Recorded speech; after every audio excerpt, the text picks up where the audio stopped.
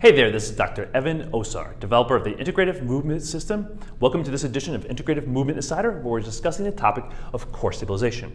And this comes from a question from one of our readers, you talk a lot about the psoas and the deep myofascial system. Can you talk about how that contributes to core stabilization? And how do we develop that system versus the superficial system?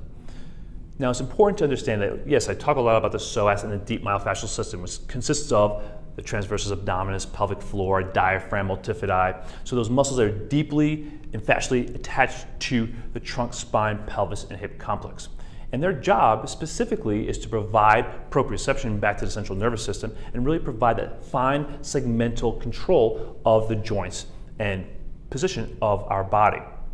It's important to understand that, yeah, we can't really isolate out muscles, and that's not really the goal. The goal is to get preferential recruitment of these deep muscles so that there's better synergy between the superficial muscles as well as the deep muscles, or between the superficial and deep musculature.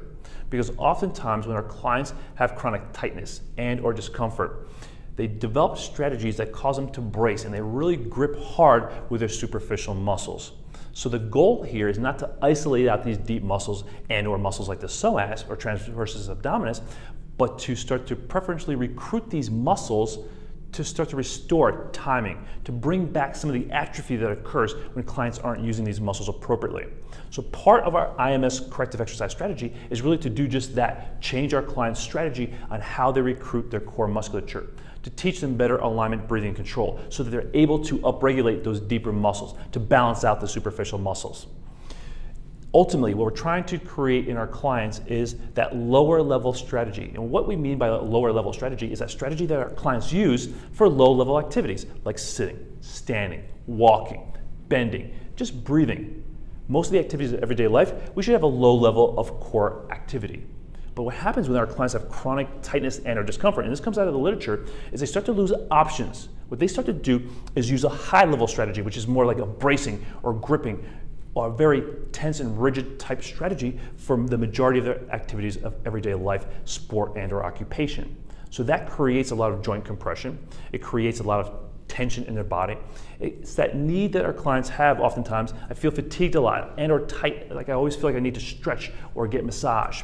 And they go to a chiropractor, massage therapist, or physical therapist. They get released and they feel great, but then very quickly they feel tight again because they're living their life with a very high level strategy.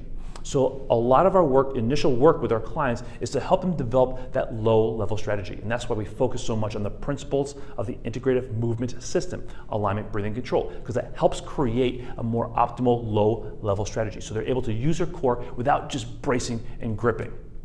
Once we do that, then we teach them how to control neutral alignment. So we teach them the anti-rotation patterns. And anti-rotation is not just this kind of rotation or transverse plane rotation, it's also controlling flexion extension and lateral flexion extension. Teach your clients how to control neutral alignment, their best neutral alignment, before you teach them actually how to rotate and or flex, extend and or side bend out of those positions. So that's ultimately how we develop core stability in our clients.